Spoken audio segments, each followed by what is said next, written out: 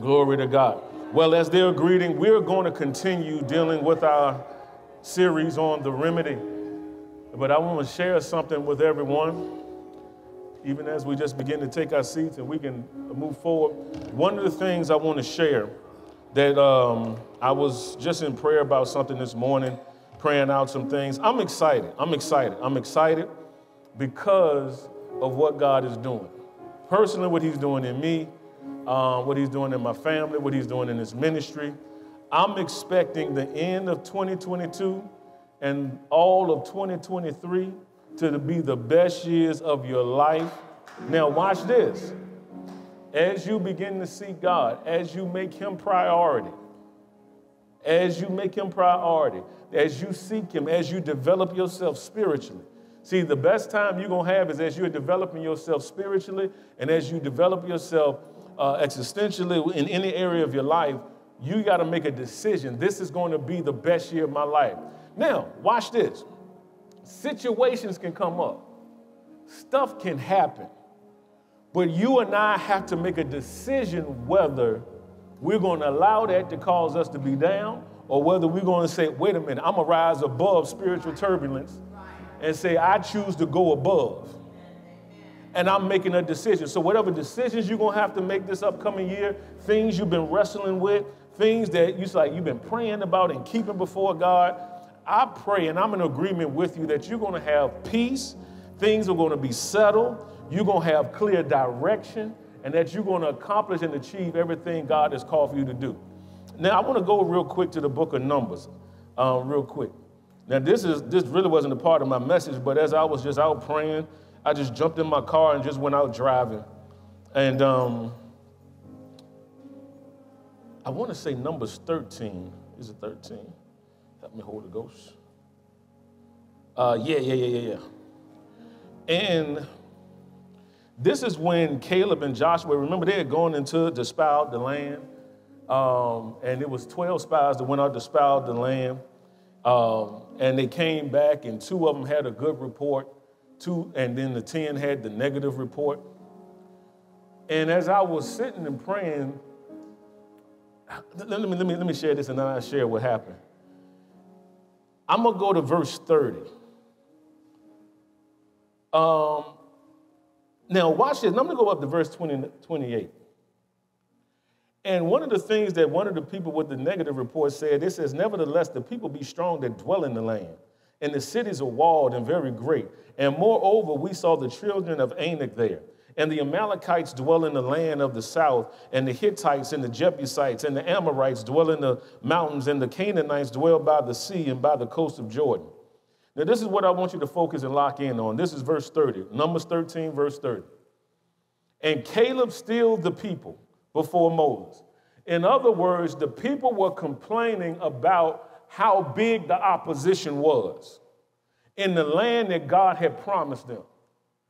In other words, I like that. Let me go ahead and bring it down to more modern vernacular. Caleb told everybody shut up. Y'all talking too much. Be quiet. Be still. Stop talking negative. Because that's a normal tendency when stuff is going wrong and you see something that seems to be above your natural ability to handle it. Is to go and look in your own strength to say, okay, yeah, it may not be possible for you, but with God, all things are possible to him that believeth. God is saying, I'm not looking for you to turn it around. I'm just looking for you to believe me to turn it around. You hear me? He says, I just need you to believe. And Caleb said it like this. And this is the statement that I begin to hear. And Caleb stilled the people before Moses and said, let us go up at once. In other words, let us go up at once and possess it. Let's not mess around. Let's not give ourselves time to talk ourselves out of what it is we believing for. And he said it like this. Let us go up at once and possess it. Why? For we are well able to overcome it. And that's all I began to hear as I was praying and asking God, what are you leading me to do? I was praying about the ministry, praying about things. It was something that I believe he showed me, but I wanted to pray it out to make sure it was God and not just me thinking it up. But all I kept hearing in my spirit was, and I want to make it a little more hood, we be well able. We are well able to possess and to overcome what it is God has told us to do. And so not only is that, you're going to have to say in your own circumstance, in your own situation, in your own home, we be well able. Whatever is going to happen, watch this, in the midst of anything that happens, you're going to have to learn how to give God glory. He said, in everything give thanks. He didn't say for everything give thanks, but even in the midst of it, Father, I thank you for wisdom. I thank you that I'm at peace. I thank you that I'm in my sound mind. I thank you for wisdom to show me how to navigate this situation. And you better be ready. Because when you begin to praise and to thank God, one of the things that praise and thanksgiving does, it stops Satan in his tracks, y'all. I'm telling you. The Bible even says that the earth shall yield forth her increase when we praise God. So you ought to be expecting a level of increase to happen in your life, whatever it is you're dealing with. I know we got different situations that's going on, whether it be personal, financial, relational, in your mind, in your body, no matter what it is. God, you got me. You got me in this thing. All is well. I want you to say this after me. Say, it is well. You're going to have to say it. It don't feel well, Pastor. I know.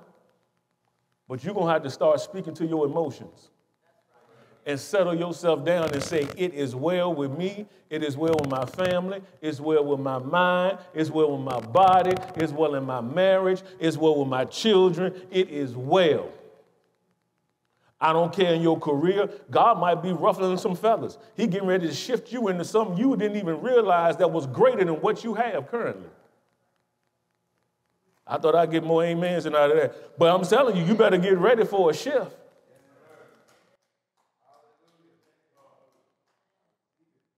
Now, let's do this. I like this. We be well able. We be well able. We be well able. We be well able. We be well able. We are well able. We are well able. Okay.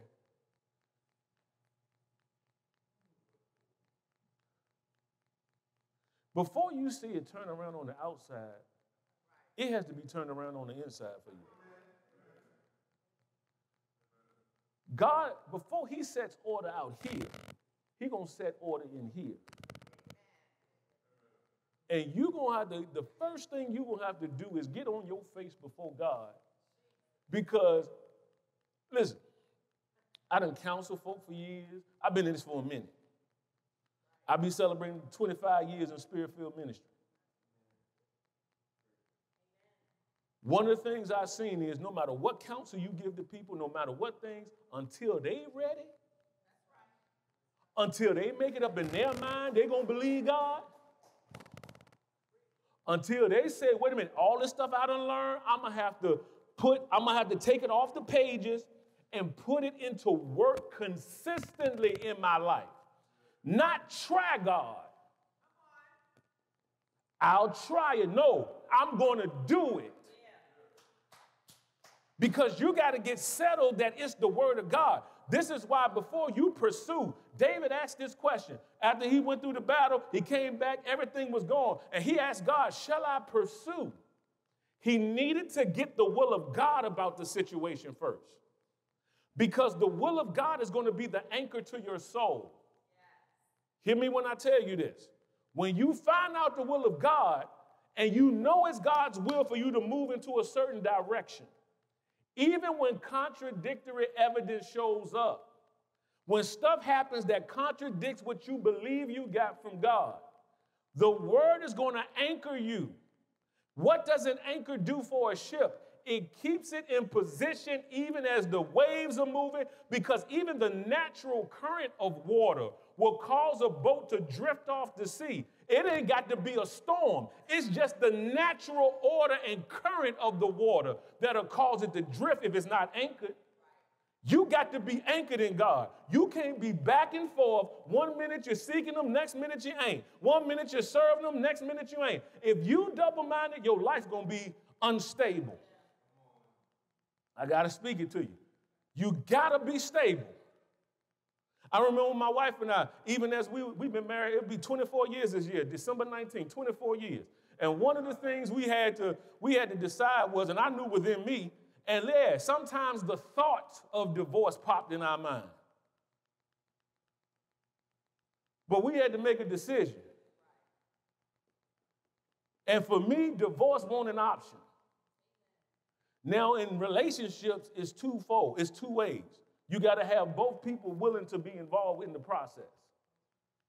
You see, when you talk about the human will, that's the only thing. Because God won't make you do what you don't want to do. But what you can do is pray for a person. And pray that the eyes of their understanding will be enlightened. For them to see what God needs to show them to move forward together. And as husbands and wives together, I don't know why I'm dealing with this, right? Well, I just go ahead and flow with this. Until you make the decision, I'm believing God. So God, whatever I got to do, guide me, lead me. But what if the other person don't want it, Lord? The scripture says, if the person does not have a desire to stay with you, let them go. And you are not held in condemnation and bondage. I'm going to have to deal with marriage, divorce, and remarriage. I'm going to have to deal with that. And just understanding that when you, listen, you're going to have to learn. And watch this, and you will be just fine. I done seen it from all over. I gotta share it. I gotta share it. Oh, how am I sharing? Okay. Am I on the right track somewhere? I don't know if I am or not. Okay. All right. You're going to have to know that you are not held under bondage. God loves you. God will heal you. God will restore you. And then at the right time, if you desire to be married again, he'll connect you to the right person. But for those that are believing for transformation in your home, let me deal for men. Number one, it got to start with us. God called us the head. We didn't call ourselves that. He called us that. So everything starts with the head. Our wives are built as receivers and multipliers. You give her sperm, she receives it, cultivates it, multiplies it, and gives you a baby. You give her groceries, she receives it, cultivates it, multiplies it, and gives you a meal. You give her a house, she'll receive it, cultivate it, multiply it, and give you a home. But if you give her aggravation and grief, she'll receive it, cultivate it, multiply it, and give you back.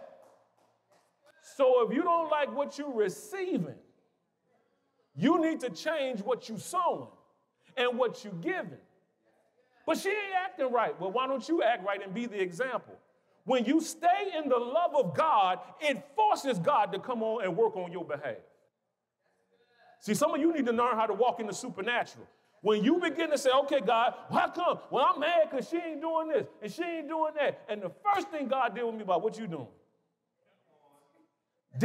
Ain't you the one that teach on authority with your words? Why don't you change it by speaking something different? Okay, all right. I don't know about y'all. Whenever I go to God in prayer, he started talking to me about me first. Then he started dealing with other stuff. What are you doing? Have you even created an atmosphere knowing how women are versus how men are? We just walk in the room and we ready. They don't function like that. They need an environment. They need an atmosphere that's different, that's conducive. And for us, no, I got the babies in here, so I can't say what I want to say. All right, so I can't say that yet. Don't worry, we got children's church coming. So I can deal with some stuff.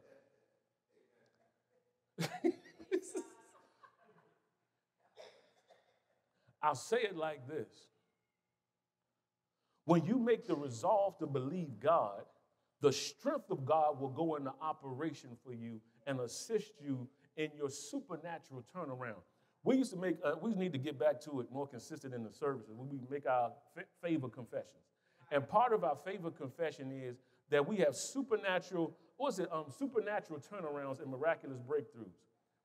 Part of it is a supernatural turnaround is not always an instantaneous turnaround. It's the power of God that goes into effect to help your situation manifest. But also it's the strength of God, the might of God in your inward man that sustains you through the turnaround situation. So that even though it doesn't look like it instantly turns around, there is a resolve, and faith sees the end from the beginning. And now Jesus, being the author and the finisher of our faith, he'll strengthen you to say, wait a minute, even though I know it don't look right, just stand your ground, it's going to turn around before you even know. Watch this. And this is what happened. Thank you, Lord. You're going to get so focused on the promise that the process is going to be easier for you now. Let me. You're going to be so focused on the fact that God promised it to you that when he starts telling you to do stuff, you're going to be strengthened to get the job done. You're believing for something, he gives you instruction. You're believing for this, and he tells you to do that. You're believing for this, and God starts telling you to set order. What was that word again, Lord? Come on, Holy Spirit. He says this, when you begin to set order, it sets up for the supernatural to go at work. When you start setting order, that's why I said you got to deal with you first. When you set order in your mind, when you set order in your life, when you set order to say, God, I'm going to seek you first before I do anything else. I'm going to get my spiritual food for the day. I'm going to get my assignment for this day because I realize my success is built off my daily agenda. What is it that I'm doing seeking you day by day? I'm going to get up. I'm going to speak what I want to see. I'm going to be consistent. God says you got to be intentional this year. There is going to be intentional building that takes place this year. God's going to give you system, strategies, and structures to assist you and to help you. Watch this. When you get up, you ain't going to be able to go back to sleep when he wake you up at certain times because he said, I need you to get up and pray now. You need to be active. See, you better hear me. Oh, Lord, let me help you. God, why am I dealing with? He says this. He says, watch this. You need to go at war in spiritual warfare. While everybody else sleep, you war on behalf of your household and your family.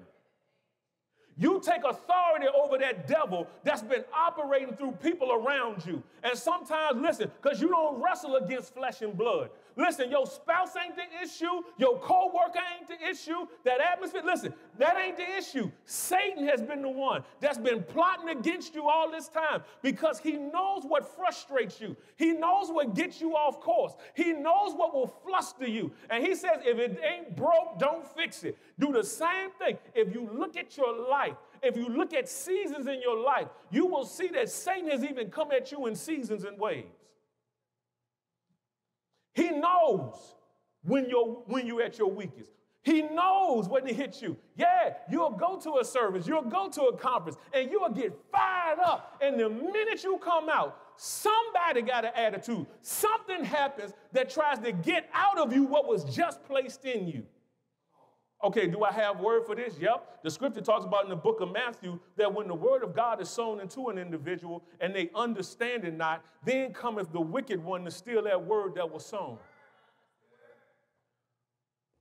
So don't let them rob you of it. Don't let them rob you. Just do this as an act of faith, whether you virtual, whether you're here in person. Put your hand on your heart real quick and say, in the name of Jesus, I make a commitment to guard my heart with all diligence, for out of it flows the issues of life. All right. Okay. All right.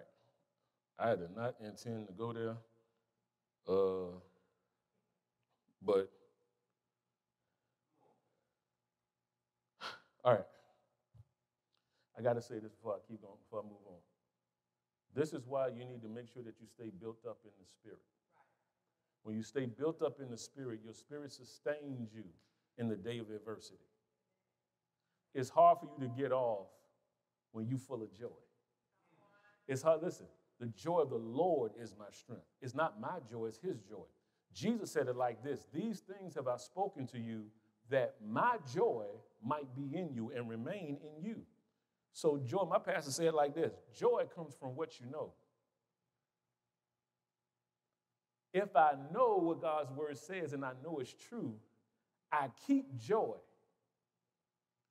knowing that even though it may not look like anything is happening, God's word says the moment that I spoke it, something went into operation. But now you got to stay consistent and on track and not get off of just because the pain hit don't mean you ain't healed. The Bible already says that by his stripes you are healed. Thank you. Man, Holy Ghost, he's bad, but I love him. He shifted me right into the message. See, this is where your healing comes from. Not just physical healing, but even emotional healing. This is going to be, I'm going to say it. Because sometimes I would hold back in the past. In some cases, I used to say it then when people would say, well, you said it's going to be my best year, this is my worst year. Well, that's on you. My job is just to deliver the word. You got to believe it and receive it and put it in operation. It ain't my fault you didn't guard your heart. It ain't my fault you ain't do the rest of what I taught you to do. How dare you? It's almost like you blaming God because of your situation. You the one that screwed up. Just admit it, quit it, and set up an accountability system and say, from this moment forward, this is what I'm going to do. I'm going to stay the course, and I'm going to see the goodness of God in the land of the living. And I make a resolve. I don't care what show up. And Satan, I want you to hear me. You won't defeat me this year. I'm speaking it into you. Oh, yeah, I hear that. Oh, okay. He said, what I'm doing is I'm snatching you out of this thing. Ooh, okay. Lord Jesus. You better hear me. I'm talking about the poor. Yeah, Elder May guy, you know this. Yeah. It's going to come so strong. Some of you trying to get out the will of God, and he keep pulling you. He said, you ain't going nowhere. You want to know why? Because he knows in your heart you really want to do it, but you've been struggling because of just weakness. Because you need to be built up and developed. So you need to get around strong folk that's going to keep you strengthened and encouraged. Oh, I'm built for this, baby. Listen, this is why I was created. This me. Listen. I used to get frustrated. I said, I'm built to deal with knuckleheads. I said, listen, I can work with them. I said, come on, what you doing? Come on, let's go. You gonna believe God? You gonna sit there and cry. You done cried long enough. You done got upset long enough. Get your tail up. I done said that to myself. I done cried about stuff, and I said, what the heck are you doing? Remember who you are. Speak life. Do you know how powerful the word of God is? How powerful the word on your tongue is? That you can change and rearrange anything. Is there anything too hard for God? Ooh, Jesus. Oh, Lord. I'm trying to stay in the camera. I feel like I'm ready to take off already because I see what I'm getting ready to say. If in the beginning he spoke, in your beginning, you need to speak. Because you're a creative spirit created just like your Father. And whatever he wanted to speak, he got the image first and then released it out of his mouth and created what he saw. What are you seeing? See, if Satan can mess with your vision, he can mess with your construction. Some of y'all just missed that. You don't see what you need to build. That's why you ain't building it. If you can see it, get the image of what you're believing for, and then speak in correspondence to what you see. And faith without works is dead. Because when you speak it, Watch this. He says it is already established, and I'll lighten up your pathway and show you how to do it. It's simpler than you think. Building is intentional. And I heard, I just might as well go on release. I'm trying to hold stuff. It's like, dog, Lord, I'm trying. I thought that might have been just for me or for later. And I heard this other statement, build according to pattern. What's the pattern that you see? Sometimes you can't build because you ain't got a model to build from. What do you see? What do you see? What do you see? Do you see it turning around? Can you see it turning around? Let's deal with that first, because I can give you instruction after instruction, and ain't nothing going to happen if you can't see it. Okay. I don't know if I'm speaking to everybody or something. I don't know. Okay. Y'all done come and turn around my whole doggone message today. Because you're going to have to be healed. You're going to have to know the difference between being scared and scarred.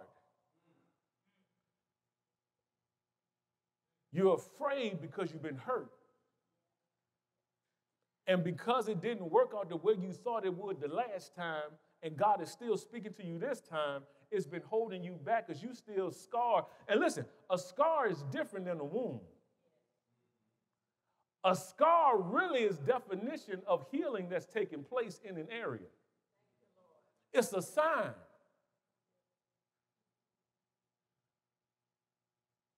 But some of you still got some open wounds. And it's like going to the hospital and you know you hurt and the doctor's trying to get to the wound, but you keep covering it up because you're not admitting that you hurt. And he says if you can at least identify what's being hurt and what's been damaged, I can now come in and heal it and now cause a breakthrough to take place in this area just because you finally open up yourself to the healing power of God. I've been there where God has been knocking. He would knock on the door, knock on the door, knock on the door. And I knew he was trying to get something out of my life. And I knew he was trying to deal something with me, but I kept covering it up. I didn't want to deal with it. You know, you're being worshiped. And we try to drown out the voice of God through our talking and stuff. You know, he telling you to go do something. How great thou art, how great thou. I don't want to hear what you're telling me. And then we don't like, okay, maybe I'm talking about me. I didn't like quiet places because I would hear clearly from him. And he would tell me to do something I didn't want to do. And then I try to talk myself out of it. Okay, maybe I'm talking to somebody down the street, maybe somebody online. I don't know. It's because he's trying to bring healing. Because there's a ministry involved that some of you don't realize. This ain't just about you and your family. This is about generations to come. This is about a world that's waiting on you to show up, but you can't show up and be fully used by him until certain areas of your life have been dealt with. Amen. All right. Let me stop here. And let me pick up.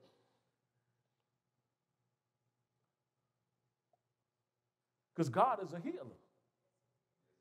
He's a restorer. And there are areas in your life and places in your life that God is saying,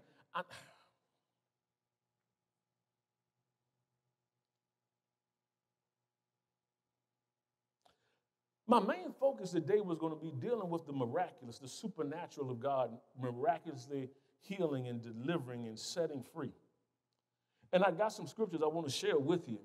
But one of the things I want you to understand is you got to understand and believe that God can do whatever needs to be done. And let me correct that. He has already provided everything that pertains to life and godliness, but you got to believe God. You and I have to trust God. You got to stay in faith. You got to build yourself up. You got to say, okay, God,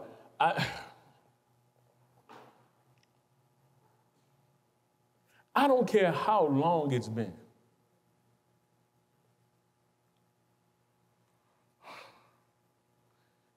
Can I just talk to you real quick? Can I just be straight up? I want you to think now. I'm a minister. I want to impart something to you. If God, who created the heavens and the earth, the universe, hear me, he created the sun, he created the moon, he created the stars, he created the solar system, he created the tides in the water. He told the water when to come up and told it when to go back. He created every creature in the earth. He brought the creatures to Adam, and Adam named them. So that means Adam had enough brain power to be so articulate, so skillful to name them. He sent his son Jesus. Jesus said, the works that I do shall you do also, in greater works. Jesus healed the maimed. Watch this. Most times we don't hear as much preached about healing of the maimed. The maimed are those who've lost body parts. That God could bring back brand new body parts in people who need them. But faith comes by hearing, and hearing by this word. So if you don't hear the words, you'll never release your faith for it. So you won't even expect God to give you something you lost.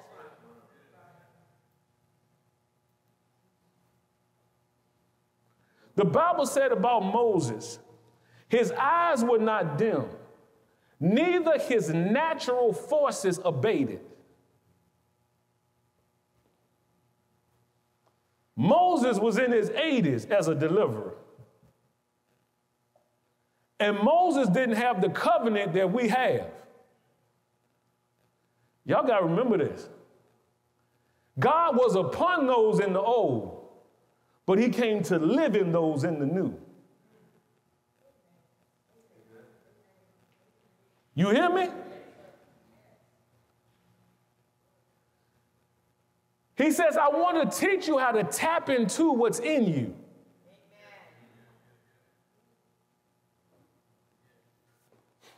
Okay, I may not expect everybody to get it completely. I got to at least sow it in you so you can start working on it. So instead of just accepting what has started happening, why don't you fight against the aging process? Had you ever considered it? Had you ever considered, yes, I know the outward man perisheth, but the inward man is being renewed day by day. But the scripture never said how you had to age. That's up to you. You're the steward of this body. So, because we're not just talking about divine healing, we're talking about divine health. Where you can begin to start putting things in you, speaking life in you, de-stressing, detoxifying, getting yourself ready for longer life. Don't you know you can be better than you currently are right now? Don't you know you can be better than what you currently are right now? See, I'm trying to work with you. I'm trying to work. No, I got to say it. I got to say it. I got to say it. I got to say it. I got to say it. If God raised Lazarus Jesus raised Lazarus from the dead, after 4 days, that they said, man, surely the man stinketh. He said, okay, God, I'm glad that you always hear me. Jesus was intentionally late to the tomb of Lazarus. Let me go ahead and show up. When you think everything is gone, it ain't no remedy for it, it ain't no cure for it, this is the final thing. Surely when a person dies, that's it. That's how it always is. We went to the funeral, we put him in the tomb, his body is wrapped up, but Jesus still showed up when it seemed like it was final and over. Glory to God. You better hear me. Okay, because I'm seeing it while I'm saying it, and he's giving me the image of it. Why do we keep downplaying his power?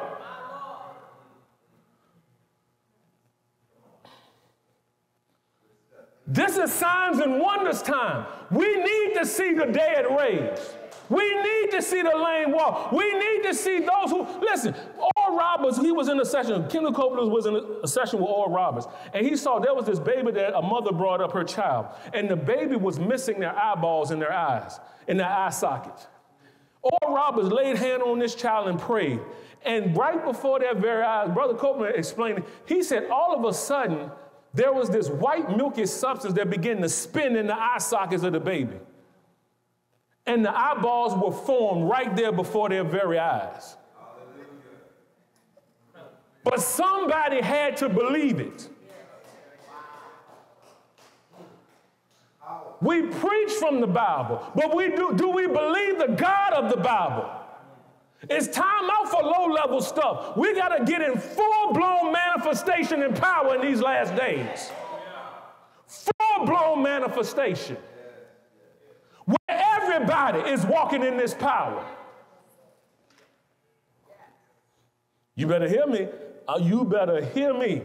You better be ready to lay hands on the sick and see them recover. And not wait for the pastor or the preacher to show up. You got authority.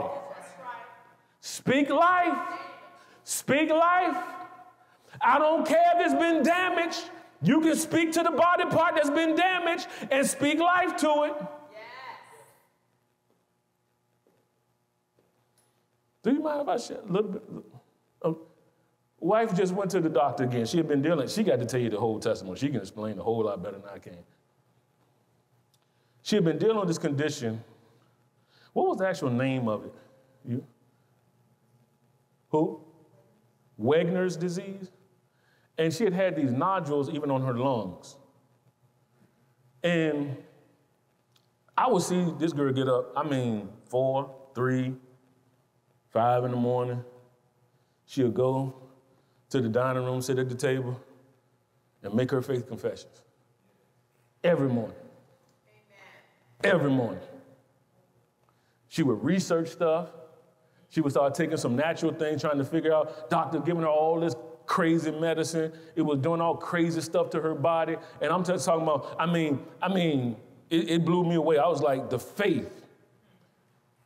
Let me use another word other than faith. The discipline. That's good. To get up every morning, whether she felt like it or not, and would speak to her body, and would speak to that sickness and disease, and would take authority over it in the name of Jesus. Now, how big were the nodules? They were like big nodules all in her lungs and stuff. She just went back for another checkup. They are so diminished.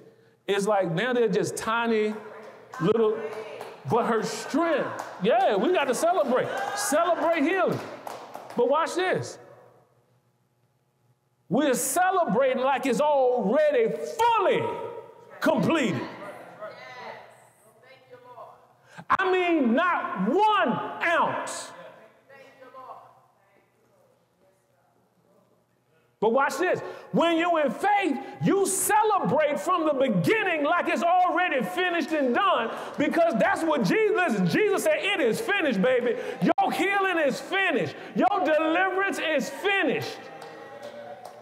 Whatever you need, it's done. It is done. And you got to talk like it's done. You got to act like it's done. But watch this. Not only did she do that spiritual aspect, but then she did the natural thing.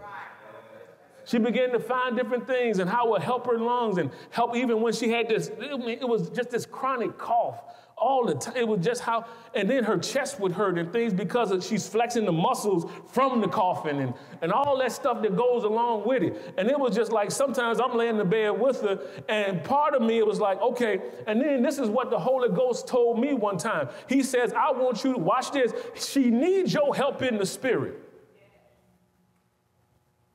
Because she's feeling like she's doing this and believing this all by herself. You need to open up your mouth and speak over her. You need to make sure that you laying hands constantly over her. You need to make sure that I'm declaring with long life. Because Satan bring it to her mind, all of this stuff, that she ain't going to be here, that somebody else, that all of this stuff. Listen, she's going through this stuff. Some of the stuff, I already knew what she was going through because the Holy Spirit already told me. And then when she told me, it only confirmed what he had already revealed. But watch this. It's time out now. You're going to have to say, watch this. You're going to have to get so mad at that thing that you're coming against. You're going to have to treat it like an enemy. What has been sitting in your body that you become accustomed to and didn't even realize it? You got so comfortable with it, you adjusted your life to the sickness versus telling the sickness to adjust to the word of God. I mean, to the point, stop and think about it. This happened to me one time. I had been dealing with a knee pain or something, inflammation or something. I had gotten so used to limping that even when the inflammation left, I still had to limp. And I remember I was walking one time. It was like, wait a minute. Walk right. And I made myself walk right because I was so used to doing it and didn't even realize I'd conditioned myself to stay with the limp. That's a word right there for somebody. You better hear me. You done got so conditioned to that thing that you conform to it, and you think God can't do nothing about it. And he says, I've already done everything I'm going to do about it. I need you to rise up, man and woman of God, and you to open up your mouth, and you to speak, and you to declare, and say, wait a minute, I am not staying like this. Why? Because that's part of your spiritual development. And God is not going, that's it. He ain't going to just completely snatch you out of it. He says you got to be disciplined in some cases to come out of it, because it's your consistency and your discipline that's going to build your strength for the next level I'm taking you to, so that you can survive at that next level and flourish at that next level. Because if you don't learn the lesson now, you can't make it to the next glory I'm trying to take you to. It's this time. This your training ground. That's what this is about. This is your training. This is your training for your reigning. This is your training for your reigning. This is your training for your reigning kings and priests. Yes. Thank you, Lord. Man, you better hear me. Yeah, I want you to go to bed thinking, training for reigning. I'm reigning. I'm ruling and reigning in this life through Christ Jesus. I know it's hard. This is where you need that coach. This is where you need that trainer that tell you, give me one more rep. You can do it. Give me one more. I can't. Yes, you can. Give me one more. I can't forgive. Yes, you can. The Bible said how many times? 70 times 70. How many times? Keep forgiving. You keep forgiving. Well, you don't know how many times they hurt me, Pastor. I'm hurt. Everybody been hurt.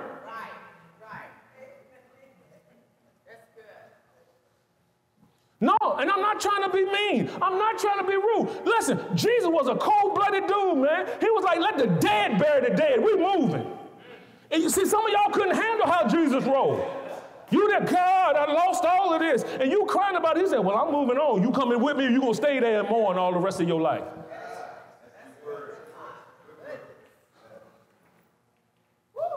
That's what he told Joshua. Moses, my servant, is dead. That's it. He ain't say nothing else about him. He ain't reminisce about Moses. He ain't talk about the times he spent with Moses. He ain't go through none of that. He said, Moses, my servant, is dead. Now it's time for you to take my people over into this promised land. Y'all, I'm telling you,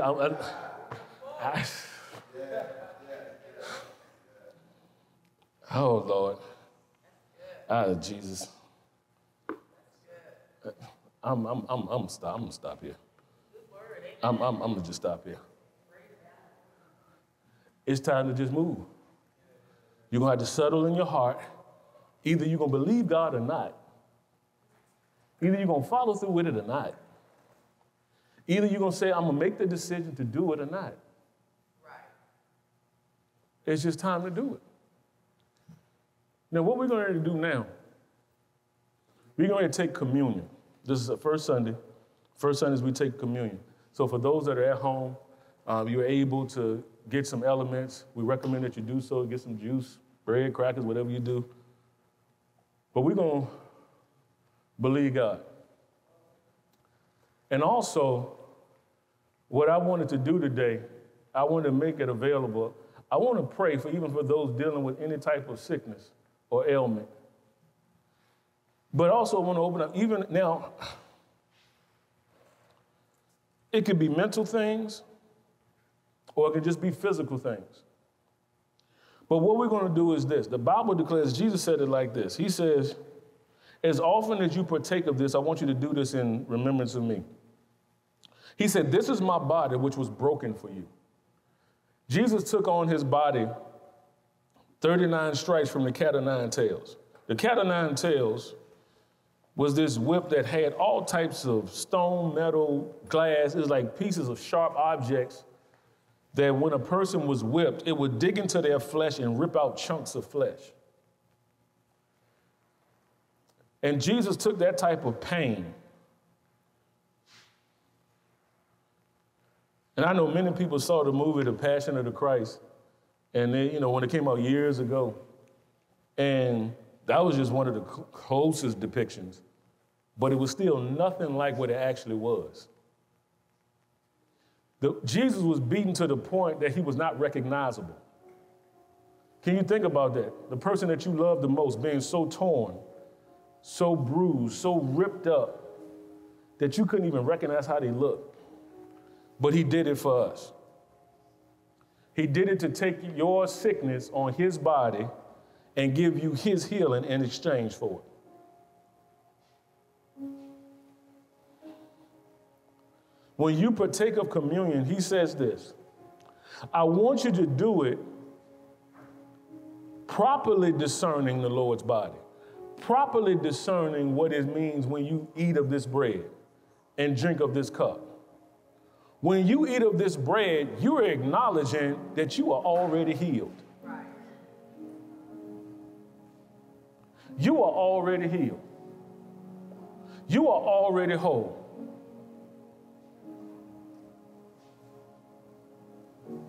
For those that are on medications, believe to completely come off this upcoming year. I don't care how long you've been on it. I'm going to go back to some more word. I might deal with it Thursday. I want you to be honest. How many of you are currently taking medications for something that you're dealing with physically? Why don't you raise your hand? Okay. Myself included. I'm going to go ahead and put myself there. My number one is like I'm completely coming off any medication that I'm on. Period. Because the medications don't heal the illness or the disease, they just deal with symptoms. And then a lot of times you got side effects from the stuff that you're taking and all of this other stuff. And it's like, wait a minute, God, you already put everything in this earth and in us where healing and health is concerned. So while we keep going for the cheaper, I want the deeper. All right. That's good. I'm telling you, I'm coming strong this year with you. I'm coming strong. You better hear me. Everybody coming up. Amen. Do you hear me? Amen. Everybody. If you don't want to increase, don't come. Oh, see, I'm talking strong. I'm talking bold here. I'm getting back to some things. Hey, man, when we first started this thing, oh, Lord, you better hear me. I want to create the culture and the environment for your deliverance and freedom. You come in excited, ready to receive. But you're even more excited going out and demonstrating. You hear me? Jesus said, as often as you eat this, I want you to do it in remembrance of me and receive your healing now. Let's see.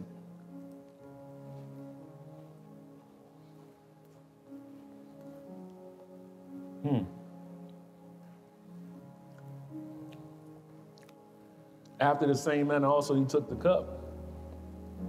I love this. This cup, he says, it represents my blood. My blood was shed for the remission of your sins, the taking away of your sins. He says, I no longer hold your sins against you. You are already forgiven. You better hear me, Lord. You better hear me right now. You have been made the righteousness of God in Christ Jesus. Dewan, you can't get no more righteous and right with God than you are now. I'm going to say that again. You cannot get any more right with God than you are now. Jesus completely delivered and set you free when you got born again and saved. He says all you got to do at this point is just renew your mind to the fact you already free. You already delivered. He already loves you. It's already done. He said you ain't got to prove yourself to God. You can't work your own righteousness. It wouldn't be a free gift if you earned it. He says you are already forgiven. And that's the power you're going to walk in. And that's the message you're going to preach. Is as God called me to preach the righteousness of God, he's called you to preach and to teach. And he says, even this righteousness, you will teach it with fire. Oh, this gonna be a year for you. This upcoming year is going to be a year. But it's going to be your greatest growth year. Your greatest growth. And you'll look back and say, God, you were with me the whole way. The whole way. He says, don't you fear nothing. I will perfect everything that concerns you.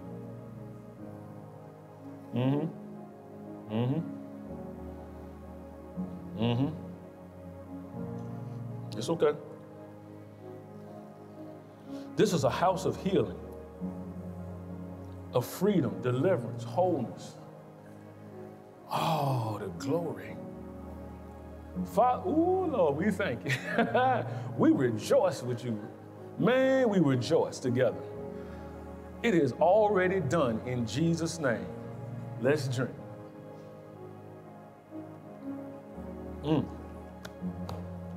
Now let's lift up our hands and begin to just thank God. Let's receive.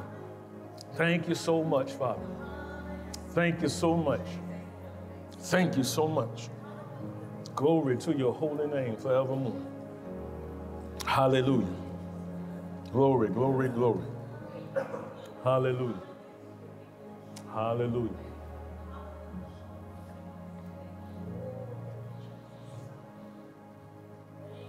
I'm going to give 3 invitations real quick. Number 1, for those that want to get born again, you never made Jesus the Lord of your life, but you know you need to. Number 2, for those that you've gotten born again and you know it, but you've been lacking power. I'm going to pray for the baptism of the Holy Spirit with the evidence of speaking with other tongues. Then thirdly, for you to connect with this ministry. If this is the place that God is calling you to connect to, it's time to make the decision and the choice. There is something about commitment. Number 1, commitment to God. Number 2, commitment to where he's called you to be. See, sometimes we don't understand. Where God guides, he provides. And where he calls you, he's equipped you. He told Elijah, I want you to go to a certain brook, and there will I sustain thee. And he called the ravens to supernaturally bring him food to the place he told him to be at. It's where God calls you. It's where, see, some people try to find a church based off of the job they got. And God said, find the place I called you to connect to, and the job will come. We put things in reverse.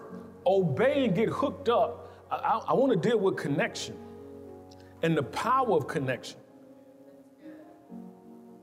This is why, too, more than ever, man, I'm going after God. I mean, I'm just for me personally. This is just my personal relationship with him. Because I understand whatever's on the head flows to the body. And I want to position myself for optimum power to manifest. I don't want nothing to be messed up in the flow. You hear me? Because I want to see y'all do great exploits. When y'all shine, it does my heart great. Now I'm going to deal with this for those watching online as well. As every head is bowed, every eye is closed, I want y'all, we're going to pray with somebody, maybe somebody online that just showed up. It's like, you know what? I never gave my life to the Lord, but I want to today. I want you to repeat this prayer after me, along with everyone else. Say, Lord Jesus, I believe that you're the Christ, the Son of the living God. I believe that you died for me. I believe that you were raised from the dead for me. Come inside my heart now, Lord Jesus. I make you the Lord of my life.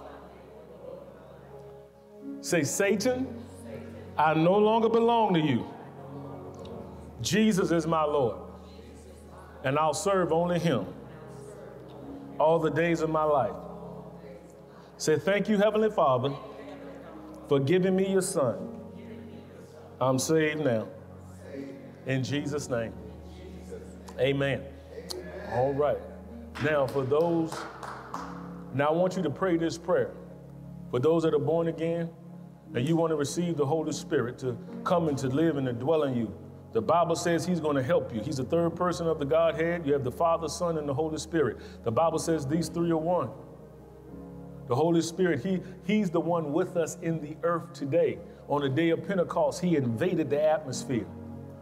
And they heard him as a sound of a rushing mighty wind at that time because he entered in. But now he's here with the church in the earth to empower us, to strengthen us, to show us things to come, to be a counselor to us, to help breathe on the word of God, to bring revelation and insight of the scriptures. He's here to strengthen us. He'll show you stuff, man, and I'm telling you, I don't care how many times he does things with me and through me, I never get bored. It never becomes dull. I love him. Now, for those who haven't been filled with the Holy Spirit with the evidence of speaking with other tongues, I want you to pray this prayer right now. Just real simple. Say, Holy Spirit, come inside me now. I receive you now. You're now on the inside of me. I now have the ability to speak with other tongues. As you give me the utterance, in Jesus' name, amen. I want us, come on, let's lift up our hands. Let's begin to just pray in the Spirit. Go out of your belly shall flow rivers of living water.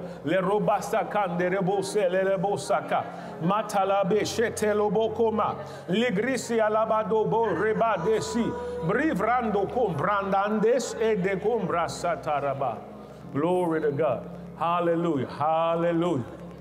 Now, this is what I want you to do. Every day I want you to pray. Spend time praying in the Spirit. Listen, there'll be times where your tongue will change. The more you begin to pray. It's a heavenly language. You can be purposeful in how you pray. Just like I'm talking to you now in English and my understanding my natural dialect, I can now go in the Spirit. Now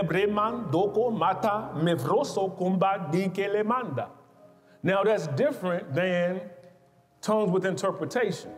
Some people have tried to mix the two together. No, the simple gift of tongues, where you can pray in the Spirit anytime you want to. You don't have to be led by the Spirit to pray. Now, he will lead you to pray and to do things, but you can do it in and of your own will. And watch this. The Bible says when you pray like this, you charge yourself up like a battery. You charge yourself up. Whenever you deplete, listen, you won't go, some of y'all won't go a day without charging your phone up a couple of times. Build yourself up on your most holy faith, praying in the Holy Ghost. Watch what begins to happen. When you pray in the Spirit, you pray about stuff that is bypassing your understanding. And stuff is manifesting that you didn't even realize you prayed out. So you got to be open to how the Holy Spirit even does things, how God manifests things. You may try to do it one way, and he said, no, I'm going to do it this way. This is why you got to be led by him. Amen. For those that desire to become a member or partner with this ministry, you can simply just contact us. You can send us an email at connect@spiritofire.us. You can send us a message you can DM us. I don't care. Just get to us. We'll have somebody from the Connect team get with you, and we'll help you to make that. And we want to help you listen, this one thing, membership has its privileges. There is something about making a commitment. People who are leery of making commitments will always walk unstable.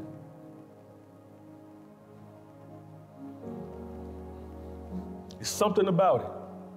You know God is doing it. Some of you, there have been people who knew God told them to connect, but they just struggle with it. For whatever reason, obey. He'll get everything else done. Listen, we're in the process of totally revamping, rebranding, rebuilding this ministry. I'm so excited about what God is doing. I'm telling you, listen, I'm here to do a meeting, and I want everybody to be a part of it so I can start imparting, training, directing. This for some who knew us in the beginning and how we used to function and flow, it ain't gonna be, we're gonna blow that out the water. That ain't nothing. That ain't nothing to compare with the glory that's to be revealed.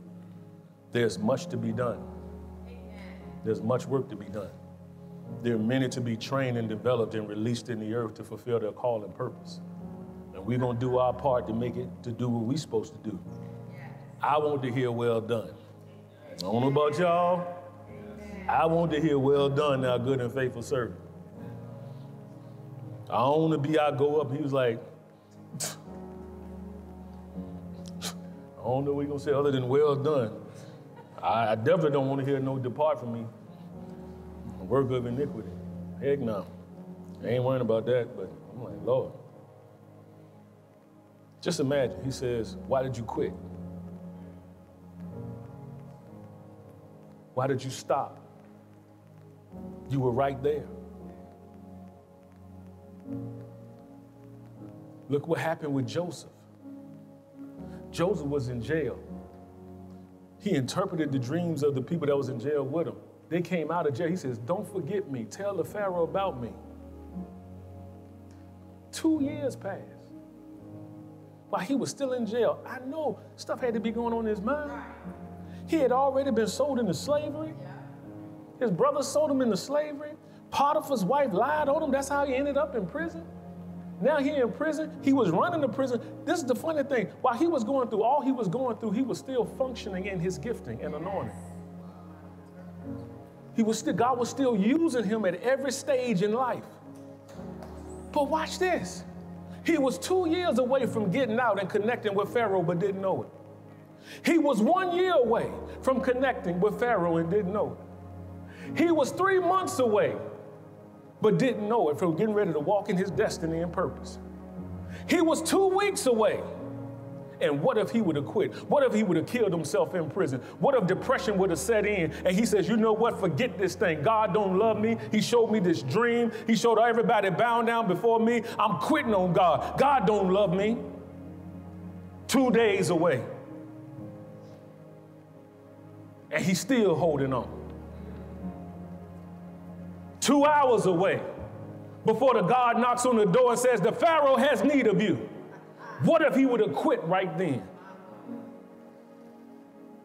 Then the opportunity showed up. And he interpreted the Pharaoh's dream and gave him wisdom to know what to do. And Pharaoh, I'm going to put you second in command. Nobody knew what the Pharaoh had except Joseph. He was second in command of the whole nation. What if he would have quit while he was in prison?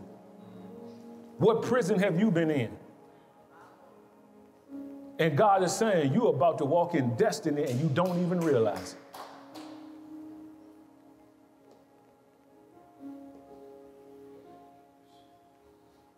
Don't you quit. It's been years for some. It's been years. Family deliverance. It's been years. Ooh, you about to see it. You about to see it. Y'all ready? Y'all receiving this? Y'all ain't gonna receive it. I'll shut up.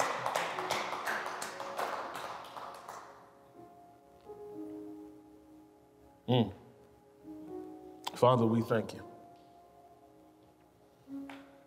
We give you praise. So for those that feel as though you're supposed to connect, just make the decision today. For those that are in person, if you need to get with one of us after the end, you can do so. You can log on and connect at spiritofire.us, connect at spiritofire.us. You can email those online, or you can send a DM us on our social media platforms, and we'll have somebody from our Connect team to get with you. Praise God. Glory to God. Glory to God. We're going to honor God in our giving. If you need an envelope Do we have the envelopes with us today? We got. You need an envelope, you can raise your hand. For those that want to sow from the digital platforms, you can sow on Cash App, Venmo. You can go, for those online, there's a QR code that's coming up. You can scan that code. It'll take you to a secure page on our website where you can sow. Whatever the Lord tells you to do, do it. Obey. And so expectant. God loves a cheerful giver. We teach you the word on giving. We teach you how to give.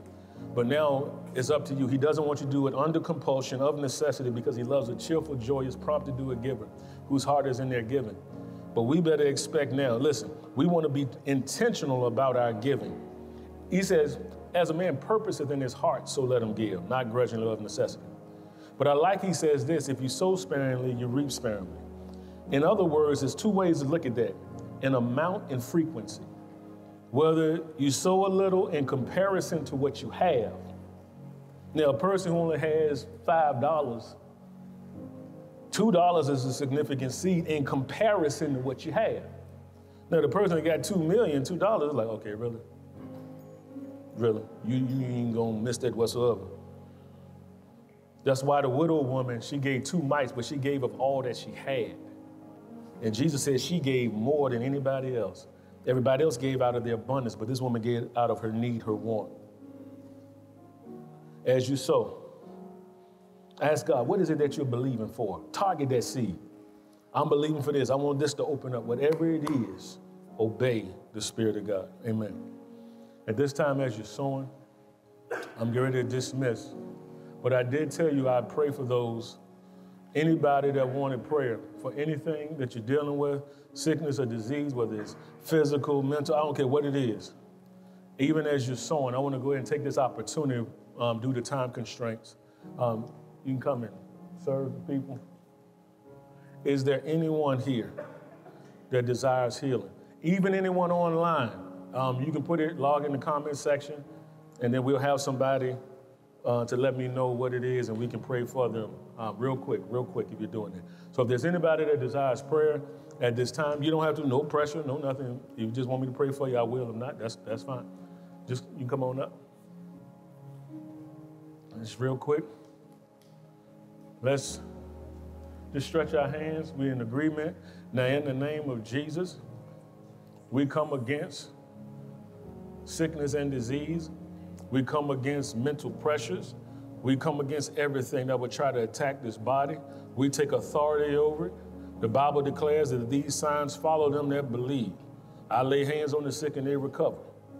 Now, at the point of contact, I want you to release your faith. When I lay hands on you, I want you to release your faith to receive your healing. In Jesus' name, be healed now. In Jesus' name, from the crown of your head to the soles of your feet. I want you to say this, say, in Jesus' name, I believe, I receive my healing and my wholeness now, in Jesus' name. Amen. Praise God. Amen. Now, Father, in the name of Jesus, I speak over this brother. I speak complete healing over his life, over his body. I declare, what is in particular? Is anything in particular? Okay. That's what I was kind of sensing too, but I just want to make sure I'm on track. In the name of Jesus, this is going to be a twofold thing. I'm going to lay hands on you, but I'm also teach you how to walk in it and to stay free from it. In the name of Jesus, I take authority over what's been attacking him. I take authority, you foul spirit that's been there, that he's not good enough, that he's not worthy enough, and all that. I take authority over that in Jesus' name. You are alive from the pit of hell. You're alive from the pit of hell. And so I speak the peace that passes all understanding, that it guards his heart and mind. And that, Father, he begins to learn and understand and comprehend how to walk in this peace and to walk in this victory. How to know how to even mentally compartmentalize and begin to separate things and organize things. And it's like a bunch of clutter. It's a bunch of chaos has been going on mentally. But God is, and some of it is structured. Some of it is discipline, order, and daily regimentation. That's going to assist and that's going to help. The Bible says it like this. How you cast down, you can cast down imaginations and every high thing that exalts itself against the knowledge of God. The way you cast down imaginations is you capture thoughts with words. So if a thought is coming to your mind, you don't fight a thought with a thought. You fight it with words. So do it just like this. I want you to count in your head to 10. Ready? Go. Now, no, just in your head, not out your mouth, but in your head. Ready? Go. Now say hallelujah out your mouth. What happened to the count? It stopped because you captured it. You interrupted it. Versus sitting there and just dwelling. I know how that is. Listen, trust me, I know all that. I know how that is. And then you can have stress and headaches and tension and all that kind of stuff. And then what begins to happen now is, y'all just give me 1 second, please. I got to minister to this situation here. And what begins to happen is when people start interacting, that's where a lot of that anger begins to rise up because you're trying to control emotions and nobody properly taught you how to control your emotions and how to weather and navigate, even as a man, emotionally. Because so many times we've been taught how to just suck it up, don't cry, suck it up. You don't cry, you be tough. But nobody told you how to mourn, how to grieve, how to hurt. And to say, okay, I'm hurting, and how to acknowledge the hurt. I acknowledge that I'm hurt. But now this is what I need to do to remedy that. This is why God tells us and teaches us how to walk in love. See, love is ever ready to believe the best of a person. It's ever ready. So yes, you give people the benefit of the doubt, but if they continuously show you a pattern of character, then you deal with them and understand, but you still got to learn how not to hold it in you. Because then now it turns into bitterness and hardness of heart. Then you start distrusting people. And then when God's trying to move you into a direction, there are walls that you've been coming up against because you never dealt with their past hurt and past disappointment. So you're always leery, suspect. You watch. And yes, you're supposed to discern and watch and be mindful, and I'm not talking about being naive. But so many times God can bring relationships in your life that you don't fully benefit from, and Satan tries to remove you from because he knows if he ever gets properly connected to this source of power that's abiding in him, my days of ruling him are over. You hear me? You're a strong man physically, but it's almost like I see this kid in you. And you've been looking for acceptance and affirmation. I affirm you this day, man. You are enough. You hear me? You don't have to prove yourself a man to anybody. God created you. He called you. Before you were formed in your mama's womb, he said, I had already set aside a plan and a path for you. And I put in you everything you would need to fulfill it. You are enough. You don't have to prove yourself to anybody else any longer. You hurt easy, but you love hard. And people who normally love hard hurt hard. When it's not reciprocated, it's devastating at times. I know. I'm a dude like that by nature, loyal cat. But I had to begin to grow in certain things. How to be healed and how to deal with people, but not be bitter in the process of past hurts and failures. I know it, I can smell it on people. Because I've been there. See, when you do it and you've done it, you know it when you see it. But now there's a surrender that's coming. There's a freedom in worshiping me that's coming to your life, says the Lord. Just lift up your hands. Let it go.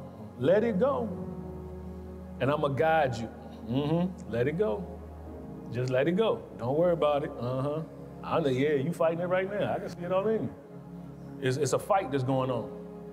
But this day, this is your receiving day. This is your receiving day. This is your receiving day.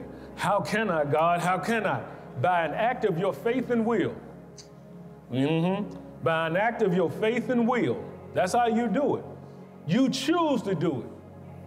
David said, bless the Lord, O my soul. He commanded his soul to bless God. You command your soul to bless the Lord. It's a little lighter now. But we still digging. Yeah. Yeah, glory to God. Glory. But out of your belly flows rivers of living water. Yeah, yeah. You open up your mouth and speak. You declare and decree your freedom. You declare and decree. See, that's what God is teaching you. Hallelujah. It's not trusting and depending on men to do it. He said it's in you. The greater one is in you. Christ in you, the hope of glory. Yeah. Yeah, it's coming. Whoo, glory. Yeah, Christ. Y'all can sense it. Some of y'all can sense it. Christ in you, the hope of glory. You've been seeking. You've been seeking here and seeking there and seeking there. You've been all over the place. It's time for stableness, stability. It's time to be stable. Hallelujah. That's all I can say now until there's something else happens, and then I'll deal with the rest later. All is well, son. All is well. All is well.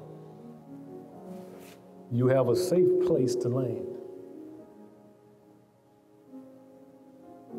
Glory to God. Jesus is well with you. The blessing.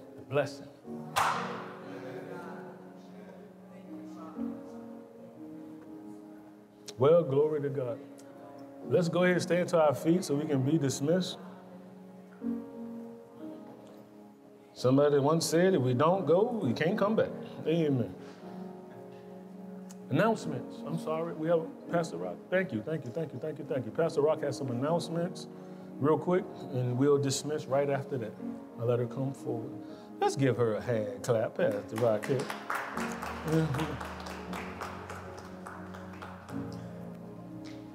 Good afternoon. Good afternoon. It's real quick. We are in the process of doing Can we bring it up a little bit? For tots. And so if you desire to purchase a toy, it's from 0 to 18 years old, 17 years old. Please do so and just bring it on Sunday so that we can gather all the toys. We have right now about 40 or 50 families who have reached out to us for toys, for help for toys. So we're looking for help with that. A team of people that will come in and volunteer. We have one day that we never know when the Marine Corps is going to call us. Normally it's like during our anniversary, which is the 19th. So I'm thinking that they're going to call us on the 17th. If anybody has philanthropy days, we would need your help on that day to put, and that's a Friday. I believe that's the 16th of December. Or we could do it on a Saturday.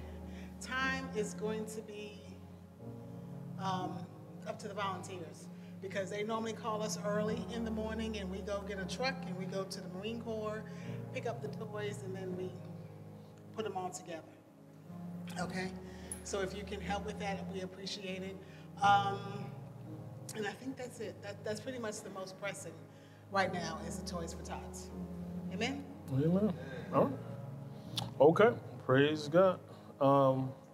Let's go ahead and be dismissed. Father, we just thank you as we leave this place, but never your presence, that the angels of God are encamped round about us to keep us, to protect us in all our ways, that no evil plague will come nigh our dwelling, nothing evil shall happen unto us. We bless you, we thank you for it. With long life you satisfy us and show us your salvation. We live long and strong in Jesus' name. We bless you and we thank you for it. In Jesus' name we pray. Amen. And amen. God bless you all. Go in peace. Have a wonderful time. Those that are online, enjoy your day. God bless you.